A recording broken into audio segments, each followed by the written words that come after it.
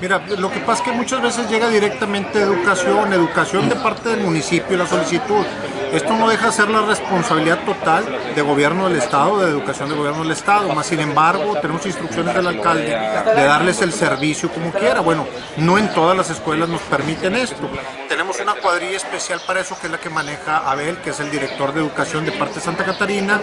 Probablemente él no nos ha pasado la información, pero estamos conscientes de que traemos un atraso a veces en esa situación, pero también igual les ofrezco que inmediatamente vamos a pasar a recoger ese producto.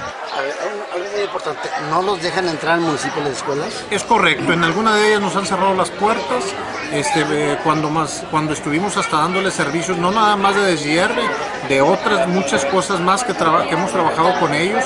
Y ahora nos han estado bloqueando por ahí para tener acceso. ¿Por orden de quién? Me imagino que por la misma secretaria de Educación.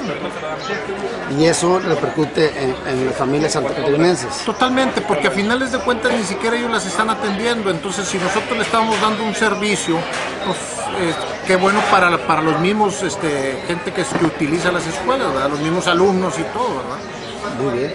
¿Y de las colonias que ha habido ahí también algunas quejitas? Bueno, estamos atendiendo, la verdad de las cosas, estamos tratando de darles el mejor servicio. Comentarte de una vez, aprovechar tu medio, decirte que nuestro alcalde nos va a adquirir ya unidades, nos van a comprar unidades. Esperamos que con esto brindarles un mejor servicio a ellos, que nos tengan paciencia, vamos a tener una respuesta mucho más rápida, y bueno, de eso se trata, ¿no? ¿Para cuándo queda lo del deshierve ahí en la escuela primaria de Cardenas? El día de hoy me comprometo aquí delante de tu medio a que hoy mismo queda recogido ese producto que se dejó ahí mismo por la gente de nosotros, ¿verdad? Estas son las palabras del secretario de Servicios Públicos, Doria Mata. Muchas gracias. A sus órdenes.